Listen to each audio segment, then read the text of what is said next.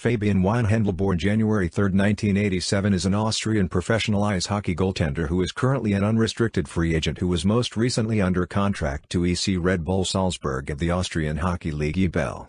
He previously played with EC Koch after joined the club on April 10, 2013, from the Vienna Capitals on a 2-year contract. On May 27, 2015, Weinhandl returned to the EBL after a stint on loan to Ritten/Renan in the Italian Serie A, signing a 1-year deal to serve as the backup with EC Red Bull Salzburg.